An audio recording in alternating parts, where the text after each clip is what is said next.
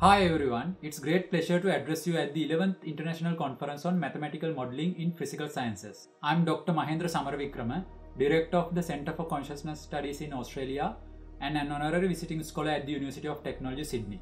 Today I'm going to present my research paper titled Unifying Matter, Energy and Consciousness.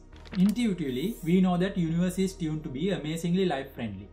Based on physics, many natural constants exist throughout the universe where had they been even slightly different, sustaining intelligent life might not be possible. Because of that, many models have been evolving to explain reality and life in the universe.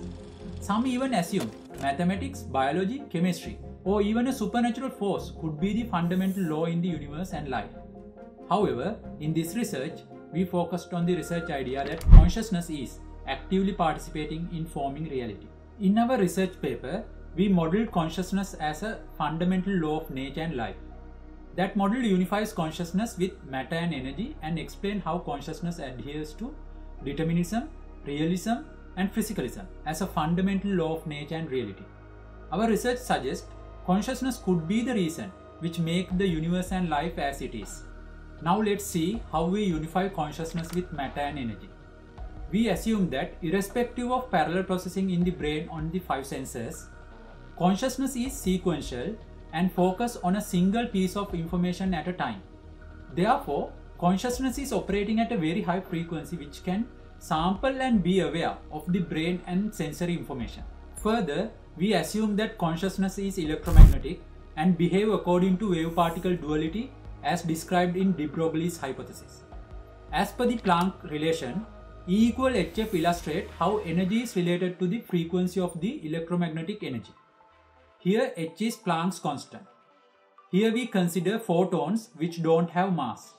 We map the sequential process of awareness into the frequency of the Planck relation, which we call the frequency of consciousness. This way, the notion of time related to the frequency is not fundamental but perceived from consciousness. A single cycle of the frequency in the Planck relation means the shortest time to be aware or conscious of the change of reality by an observer. Moreover, we assume that consciousness photons energy transform into particles conserving energy and momentum.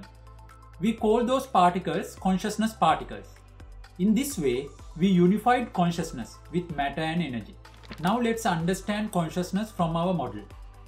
From the theory of relativity, we know time dilates, which means consciousness is also subjected to relativity and dilates. Therefore, shorter time observation of a moving observer related to a resting observer doesn't mean an advantage in information processing or awareness, since consciousness is also slowed down. Consequently, Einstein's assumption that speed of the light is constant in all frames of reference regardless of their motion is a sensory as well as mental experience. Moreover, the frequency of consciousness relates to the state of awareness such that higher frequency means higher awareness and lower frequency means lower awareness. Our model illustrates that when consciousness frequency decreases, that is in a lower state of awareness, it creates consciousness particles having a lighter rest mass.